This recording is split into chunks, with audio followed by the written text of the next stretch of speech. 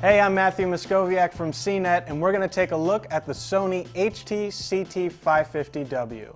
This is a soundbar home theater system from Sony and is currently selling for around $400.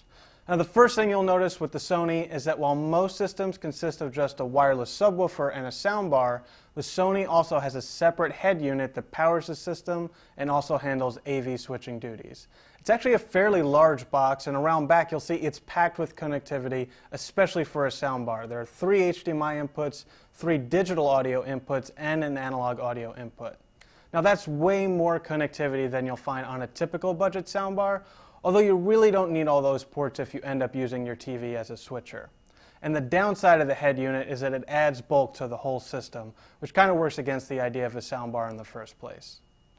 Now the soundbar itself is surprisingly heavy, but it gives it a heft that makes it feel solidly built. There's really nothing else to the soundbar, which is really quite thin, and there's a proprietary speaker cable on the back that needs to connect to the head unit. The included subwoofer has an interesting look with a gap in the middle to keep it looking from just a big black box. The sub is wireless, but surprisingly the wireless functionality isn't exactly built in. Sony includes 2 wireless cards, and you'll need to install one in the sub and one in the head unit. It's easy enough to install the wireless cards, but it's a little strange that it's not built in. The remote is actually pretty cluttered for a soundbar. There are tons of buttons for all kinds of functions that have nothing to do with the soundbar itself, which can make it pretty intimidating if you're not a techie. The idea is that you can use the remote to control other devices in your home theater, but you're better off buying a Logitech Harmony universal remote if you want to do that.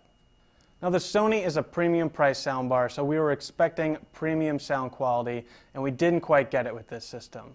The main problem was that the blend between the subwoofer and the soundbar wasn't quite smooth, so we could always hear a gap between the 2 components.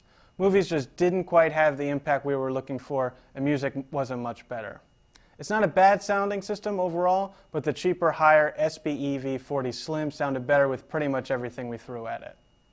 So altogether, the Sony HT-CT550W doesn't quite live up to its premium price tag, although it's worth considering if you need a soundbar with a lot of connectivity.